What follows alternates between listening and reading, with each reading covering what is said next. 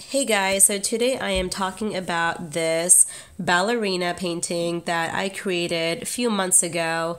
It all started with my boss asking me to paint one for her daughter's room, which I got really excited about. I've never painted one. So after that, I did receive numerous comments and compliments about these paintings and if I had any more. So I thought of the idea of making a bunch of these for fun to see what would happen.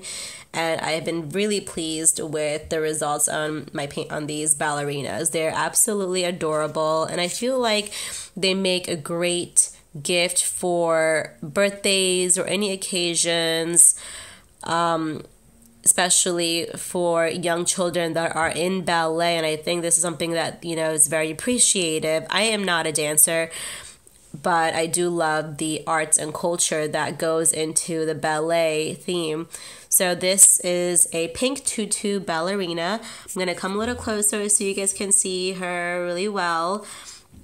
And she's positioned, and you can see the tutu is really glamorous and is very magical. So I created this splattering technique to show the movement in her tutu. So as she moves, her tutu moves in a magical way.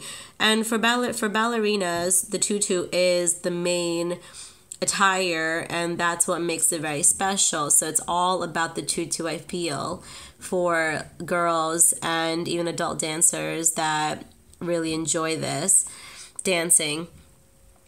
So I'm going to show you another ballerina painting here. This is the pink one, and the background is painted in silver acrylic paint. So this entire painting is made with acrylic paint.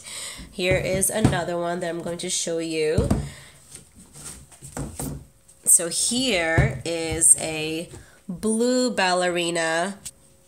Her tutu is blue, and she's moving in an astonishing way. So her tutu also shows that. So I'm going to bring it a little closer so you guys can view it. And these paintings are sealed with acrylic seal spray. And so that creates a really nice gloss to this piece of art. So here is another one. Another ballerina. So this is positioned in a different way, and her tutu color is lavender, and the splattering is really, really nice. So another thing is, all the ballerinas that I painted, they are never the same. The positioning may be similar, but the important thing to see that the tutus are never the same.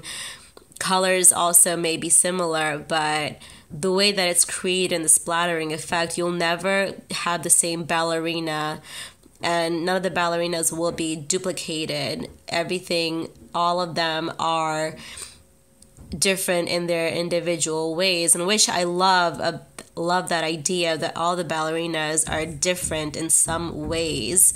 It cannot be recreated. That's what makes it very special. So these ballerinas also can be found at Etsy.com. I have listed them for sale. This, you're looking at an 8 by inch square as well. I also have paintings that are 6 by 6 inches. So the prices on those vary. I have larger paintings that are listed that are between 16 by 20 inch, and also the largest ones that I have are 22 by 28 inches. And those paintings also different prices because of the sizes. And I will post the link of my Etsy account so you can view all of the paintings. If you have any comments and suggestions as far as what I can do more with the ballerina poses, and if you have any ideas where I could sell them more or even promote them in a way that I can more ballerina lovers could get to see this, I would really appreciate it. So I hope you guys enjoyed this video, and please do check out my Etsy account. There's only 27 paintings that are listed. Maybe I will do more in the future.